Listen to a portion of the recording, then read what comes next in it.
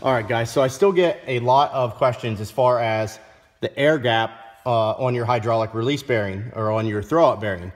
So what I'm going to show you here is the easiest way to do it.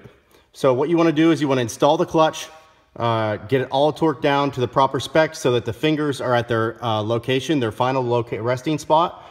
And then what you're going to do is you're going to take a straight edge and lay it up across the back of the bell housing like this. And then you're just going to take your micrometer and you're going to measure from the tip of the fingers out to the edge of the straight edge. And in this case here, I already had this set up, but it's 80 millimeters. So now that we have the 80 millimeters, write that number down, and then we're going to go to the next step.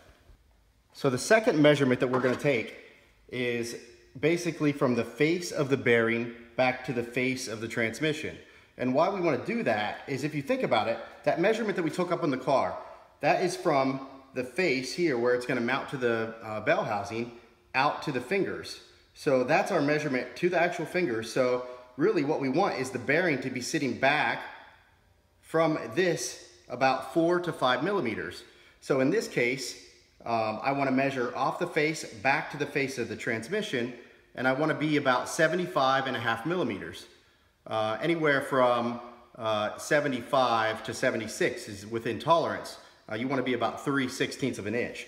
So what I'm going to do is I'm going to stick my straight edge here on the face of the bearing, and then I'm going to set my tool up, and I'm going to set it up to where I want to be, which is about 76.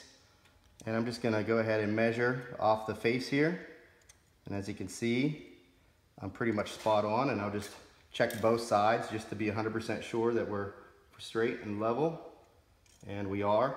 So that's it. Now the other thing to mention here is you always want to have your feed line on the bottom and your bleed line coming out the top. And that's important because you want the air to come in and get blown out the top. If you have the feed on the bottom or the feed on the top, you'll get air stuck in there. So you want to have the bleeder coming out the top. So 6 feed, 12 bleed.